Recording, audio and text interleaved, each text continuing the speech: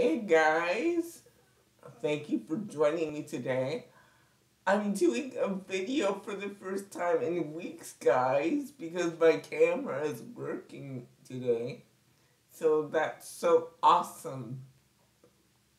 Um, let's pray. Father, I thank you for what you're about to do. I thank you for the lives you're about to change, the situations you're about to rearrange. So whatever you're going to bring about,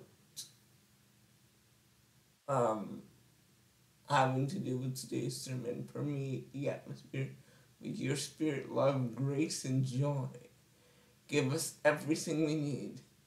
Let me say, let me say something today to change the trajectory of someone's life, because it's not you, it's not me, it's you.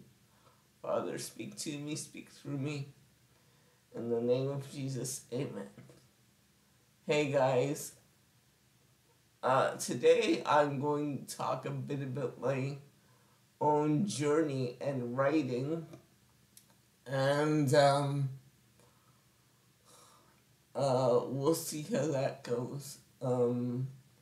I'm not sure what I'm gonna title this right now, so I'm not gonna give a title here because I'm not sure what I'm gonna title this. Uh, I think I'm gonna call it labor pains. Okay, so as you guys know, I'm a talker. I love to talk and I love to tell stories in my sermon. But this week, the Lord has impressed upon me to share about my own writing journey. And I said, "What, you want me to get this personal?" He's like, "It'll help somebody to know that they're not alone." Okay, so I started novel writing uh, when I was quite young. Um, I think I was about 10 or 11 when my first fictional book called My Brother the Pain uh, um, came um, was in my library, and I had a follow up one that was talking about my sister the bug. So from then on, I've always loved to write fiction. And in 2009, I came out with my first book called Pictures of Silver. And then I started writing pictures in 2005. I was 21 years old.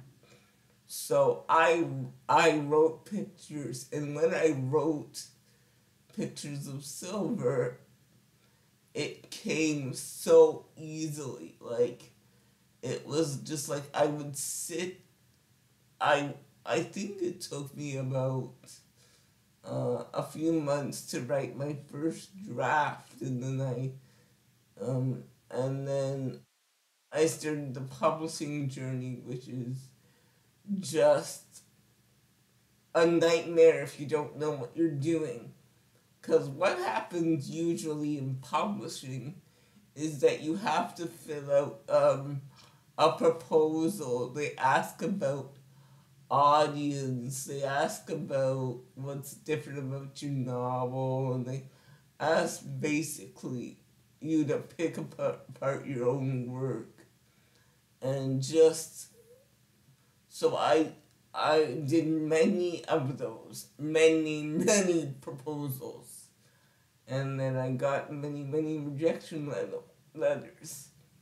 I got close to publishing Pictures of Silver through a publisher many times, but it never felt right. So um, a friend of mine who was the president at Tyndale College, where I was going at the time, found out that I was writing a book, and he offered to help me publish it. So we did all this. We we the press we did a press release. We did the covers, book cover. We did all this, and with his help, I finally got it published. And after Pictures of Silver was published, we shopped it around the stores and stuff. And that's when I was on 100 Huntley Street. Many of you would have seen the interview with me on 100 Huntley Street, sharing my testimony. But the thing with sharing my testimony is they want the testimony, but they don't want me to really talk about the book or the writing. They want to know about my disability and how I've overcome, and that's fine.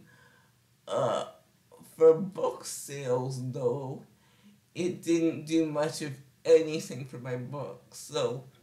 Um, so long story short, the first book didn't sell really well because it it got close to being published a few times, but it just didn't feel right for several reasons. So I said no.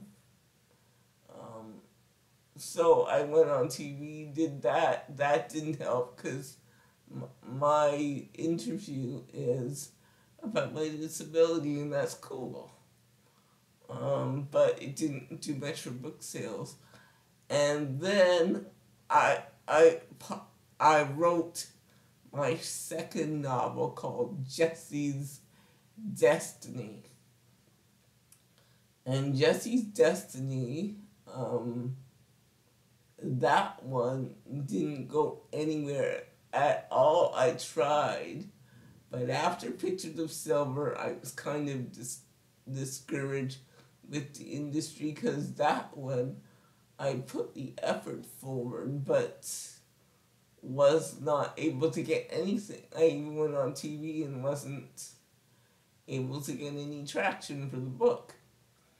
Um, so with Jesse's Destiny, I wrote it in kind of the same amount of time, and then when Pictures of Silver was published, I was already working on Jesse's Destiny, which is about a fictional Christian music star who falls in love with one of his biggest fans, and that fan gets paralyzed coming back from their honeymoon, and it's a and it's a and it's a great romantic story. So, but because of the discouragement of Pictures of Silver, I didn't um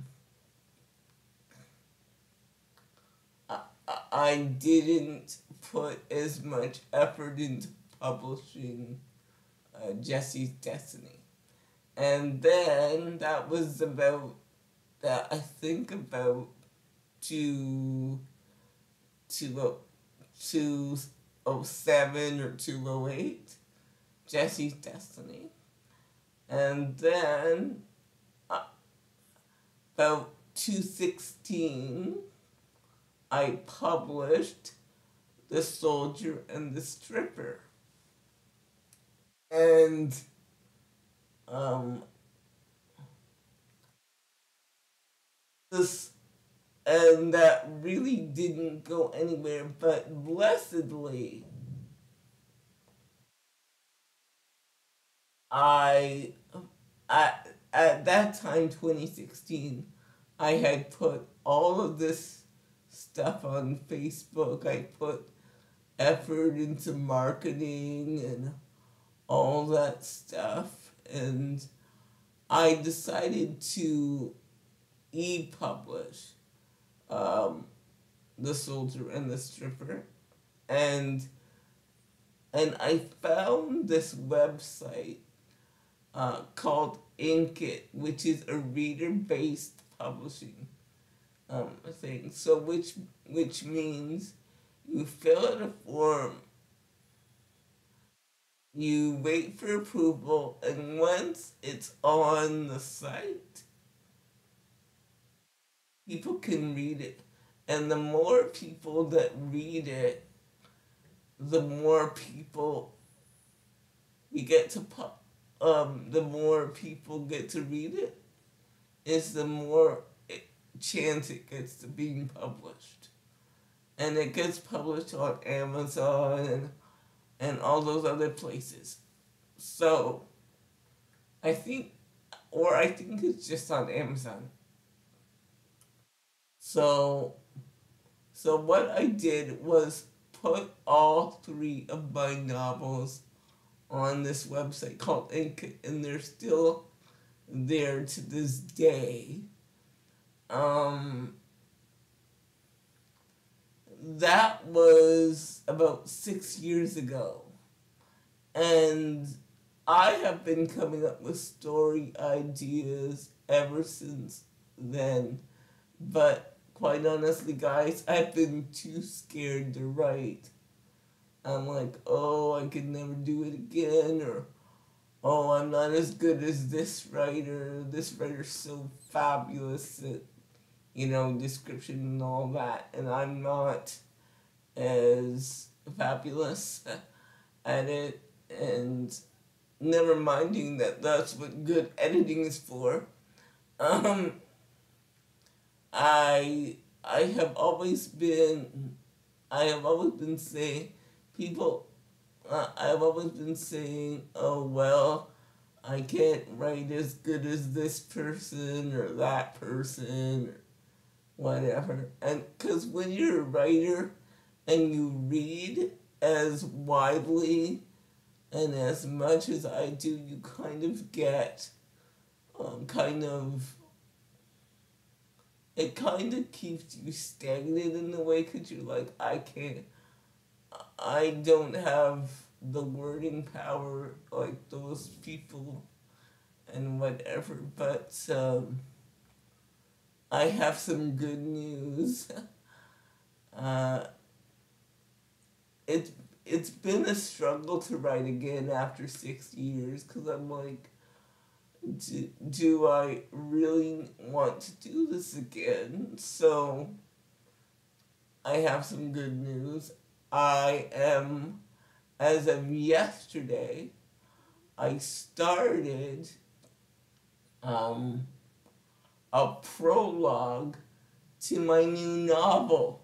Now, before you get excited and before I hear all kinds of comments, oh, congratulations, it is it is going to be an intensive labor um, to put out this novel. I've had this story idea along with many others for years, and I've always been too afraid to do it, but the Lord said, I'll be with you and the story needs to be told.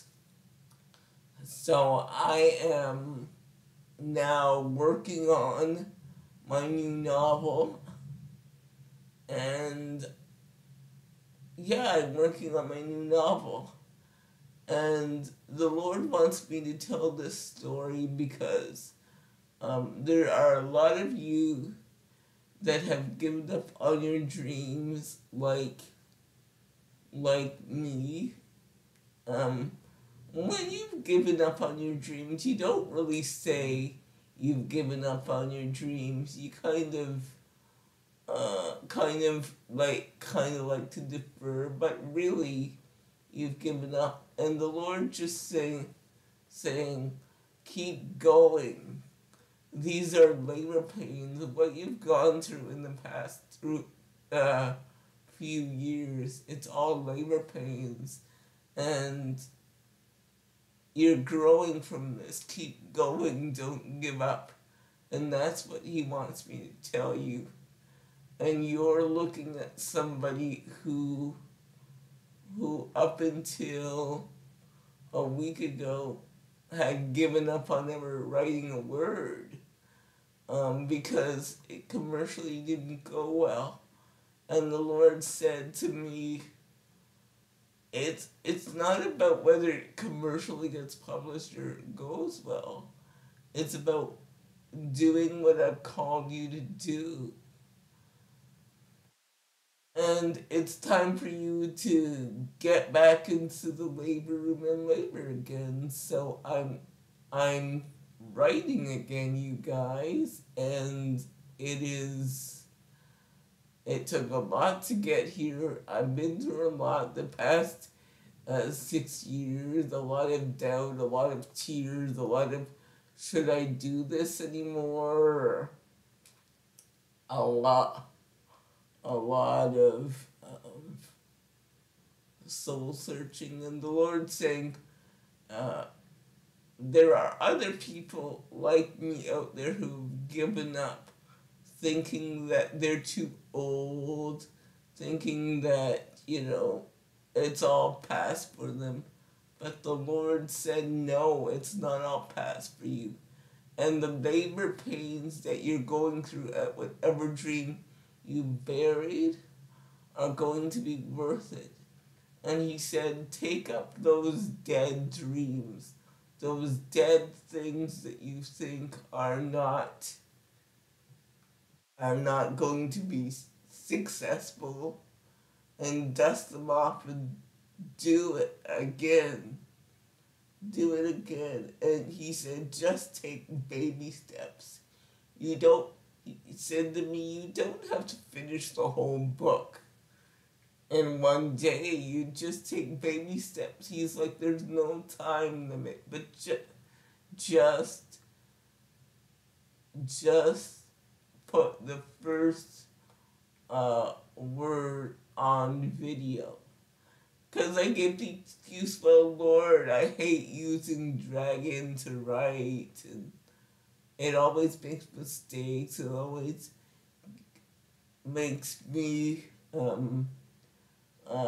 crazy because there's spelling mistakes and whatever. And he says, you don't have to physically put words on the page. He's like, you do have a video camera, and plus, even if the video camera is not working, you do have a program that you use to upload on YouTube. So use that and put them as private videos or unlisted videos on YouTube so that no one can see them but you. And when you need to, you can get an editor to help you hone and physically write the novel. So he's like, just videotape it and put it privately on YouTube. And I said, okay, God. So I did that. I got the first draft of the prologue yesterday.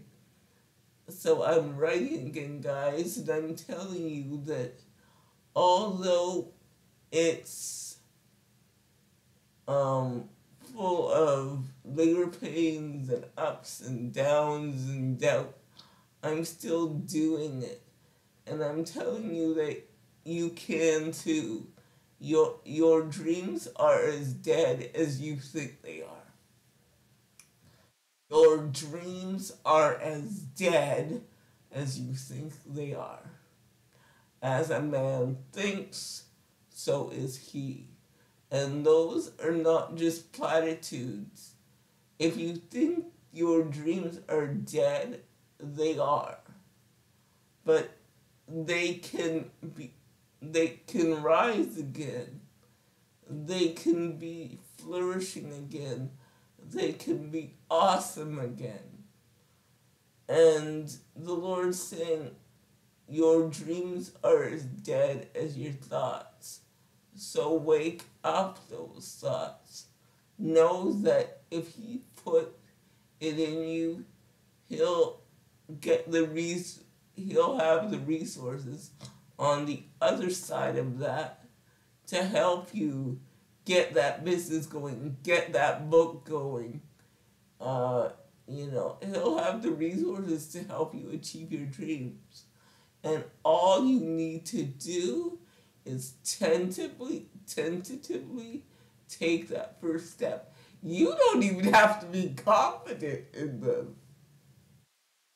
He says he is confident in them and he is confident in you because he put those desires in your heart. He put those dreams in your mind because that's what he's purposed in you to do. And there will be doubt, there will be labor pains, there will be uncertainty, there will be uh, low self-esteem, there will be questioning, but you need the wrestling, because what the wrestling does is make you stronger, and it fortifies you. It fortifies you, and through the wrestling, through the doubt, through the pain, all of that is fortifying you into something greater. So I declare right now that the dead dreams are rising. I declare that the dead dreams are coming alive, oh God. And I declare that the dead dreams are coming to fruition. And I declare that there will be testimonies of you, God, bringing dreams to life, bringing hopes to life. I declare right now that there are married couples struggling to have a baby and they've given up on it because the doctor says it's impossible. But nothing is impossible with you. And we don't even have to. I'm going to say something really. It would sound off, but if you listen carefully, it's not off. You don't even have to have the faith, even if it's on a shaky step, even if it's just one word of a book. If you start it, he will give you the courage and the know-how to finish it. Because I know that sometimes it's very difficult to have faith. Like, we say that have faith, you don't have to see it, just know that he's God in it, and that's true. But sometimes, as human, in our humanness, we don't have faith. It's hard to have faith. But I'm saying, even if you don't, and even if it's the shakiest step, just start. Just start anywhere. And just know that God will be with you in your process. And all those people who have not given up, your turn is coming. Your turn is coming. And those people who need their chutzpah back, or their mojo back, or their get up and go has got up and left, it's coming back. Just take a tentative step. Even if you're not sure, just take that step. And the Lord will be waiting with resources, whatever you need, the people you need to come around you to help you with this project. And this will not be like the last time. And like me, with whatever endeavor you've tried and tried and tried and tried. Then the Lord says, try again. Try again and again. And sometimes it'll break through. And many of you, like me, are talented in many avenues. And for us who are talented in many avenues, he said, it'll break through somewhere. And once a door opens somewhere, it'll open to other places. And he says, don't be afraid to knock on doors because you're afraid of getting rejected. Because somebody one day will open the door for you somewhere. Somebody someday will open the door for you somewhere. So keep going, keep pushing, keep on keeping on, and know that God is there. God is there in your pain. God is there in your humanness. Just keep on. Don't give up.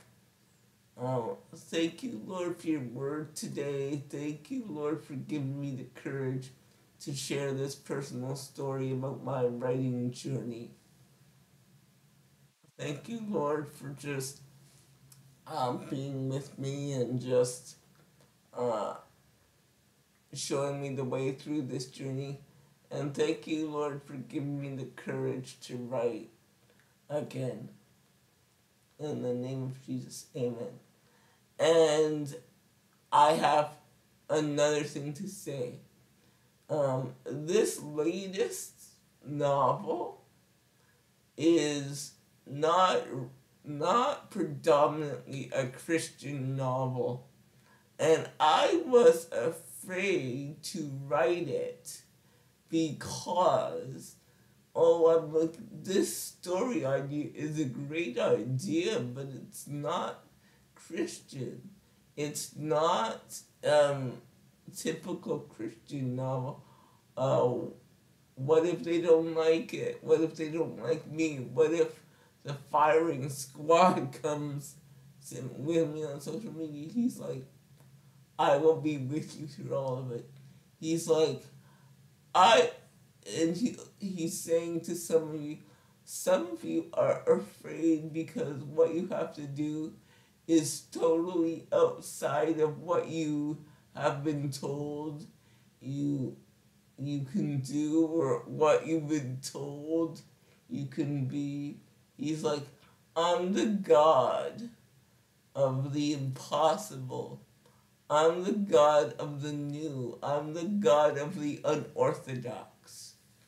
And he says, some of the things I will have told you to do are unorthodox. And he says to me, most of the things I told you to write are unorthodox. Most of the books going forward are not going to be typical Christian novels.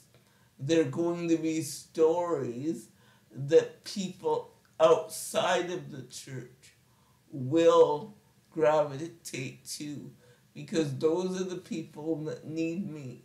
And when they meet you as an author, when they meet you as a director, when they meet you as a producer, when they meet you as a playwright, you can direct them to me. He said the book is just something to get them interested. And once they're interested and they meet you, they'll meet me. And I'm like, oh my gosh. And he's like, all those books that you're reading, you're getting ideas. You're getting ideas of how you could do it in a different way. He's like, you think all those books you're reading are a waste of time? He's like, no. You are reading books and you are either going to, your book is going to directly relate them to the kingdom, or your book is going to remain secular, but it's going to gonna lead people that need you, that need me to you because they like your book, and they're gonna meet the person behind the book. He's like, most of your books and the movies that you'll produce are ruses. They will be things that non-Christian people would like to read, but once they read them and like the book, they'll be led to you. And you, your personality, the way you do business, the way you interact, will then teach them about kingdom. He's like, to me, he's like, there's enough Christian entertainment out there. And but there's not enough secular authors that will lead people to me. And he's like, that is your primary goal. Your primary goal is not to write books that lead people to me. You see, that is a wonderful thing. And yes, some of your books will lead people to me, but most of them, he's like, Rachel, I've crafted you to not take the kingdom to people, not in your other creative endeavors, in your preaching. Yes, it's all about me. But in your novel writing, play writing, movie producing, directing, and script writing, it's to lead people to me because they like your art. They find your art fascinating. And they find the way you handle yourself with integrity and with grace. Um, so, yeah, I said all that to say that God is the God of the unorthodox. And some of the things that He's telling you to do may not seem Christian, but they're still Him. Because ultimately, uh, they will lead people to Him, even if it's a roundabout way, even if it's in real estate and how you operate with your clients, even if it's in teaching and how you operate with your students. You don't have to be in a Christian environment to share the light of God. In fact, He's calling people into secular environments where people really need Jesus. Where people really need Jesus. And because those are the environment, we need Jesus in two places. We need Jesus in Christian environments to help uplift people and to bring the kingdom directly to people. And then we need people desperately in secular environments to lead people to Him through their art. And yes, I will write some directly Christian novels and produce some directly Christian movies, but I'm not going to keep myself in that box of I'm a Christian writer, I'm a Christian producer. No, I'm just a producer that happens to love stories, and some of those stories are directly Christian and some of them will not be. But when they meet me, they'll meet Christ. Like how I operate in business meetings or whatever. They'll say, wow, she's very different than anyone we've ever worked with. And that's how I will lead them to Christ. And not by preaching to them, but by them seeing my actions and how I operate in the industry. So, guys, I'll see you later. Thank you. Oh, and because I'm writing now, I'm going to take a little break um, for the Christmas holiday, and plus to finish uh, the first draft of my novel that I was talking about. I'm going to take a little break to finish that. But I will be back for a Christmas sermon somewhere near the end of the month, either the week of Christmas. Sometime I will come on and do a Christmas sermon, and I will be back on my regular sermon schedule in January. So I won't be on this month except at the end of the month for my Christmas sermon. But I will be back in January, my regular Sunday or Saturday schedule. Bye, guys. See you later. Take care.